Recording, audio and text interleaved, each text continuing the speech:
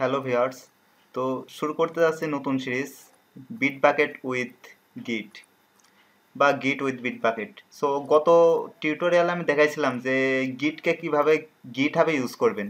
এই গিটহাব এই যে এই সাইটের জন্য কিভাবে গিটটা ইউজ করতে হবে। তো এই টিউটোরিয়ালে আমি দেখাবো যে কিভাবে বিটবাকেটে গিট ইউজ করতে হবে।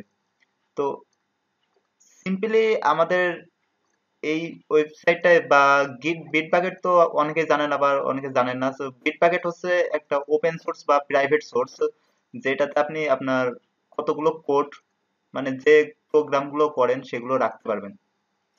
তো আমরা যারা প্রোগ্রামার আছি তারা অনেকে আর কি প্রোগ্রাম করার পরে সেটা সাধারণত একটা যে কোনো উইন্ডোজ কিংবা যে কোনো ডিভাইস আর কি জমা রাখি, হার্ড ড্রাইভ অথবা পেন ড্রাইভে অথবা সর্বোচ্চ হলে গুগল ড্রাইভে।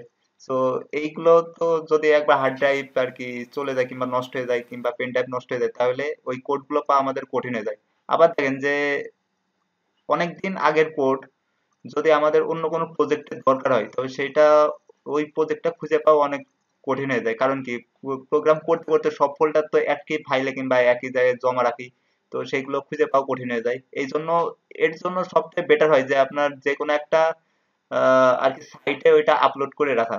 সো এর জন্য বিটবাকেট একটা ভালো মাধ্যম, যে এখানে আপনি কোড করে এখানে আপলোড করে রাখতে পারবেন। আবার ইচ্ছা মতো এটা ডাউনলোড করে যে কোনো প্রজেক্টেও কাজ লাগাইতে পারবেন। তো এই বিটবাকেট আর কি কোড আপলোড করার জন্য সাধারণত লাগে একটা গিট বা গিট নামে একটা সফটওয়্যার আছে, যেটা গত টিউটোরিয়ালেও দেখাইছি। তো এটা লাগবে, এটা মূলত একটা ভার্সন কন্ট্রোল সিস্টেম। তো এই ভার্সন কন্ট্রোল সিস্টেম সম্পর্কে আমি নেক্সট টিউটোরিয়ালে বলবো। সো একটু দেখে রাখেন যে এই বিটবাকেট নামে সার্চ দিলে হবে, বিটবাকেট নামে সার্চ দিয়ে এই যে এরকম একটা ইন্টারফেস পাবেন। আর গিটহাবের জন্য এরকম আরো একটা আদার্স একটা সাইট আছে, এই যে গিটহাবে আমার এটা হচ্ছে প্রোফাইল, এগুলো এই কোডগুলো আমার আপলোড করা আছে। আর একটা সাইট আছে সেটা হচ্ছে গিটল্যাব, এখানেও আপনি ঠিক কোড আপলোড করে রাখতে পারবেন একইভাবে।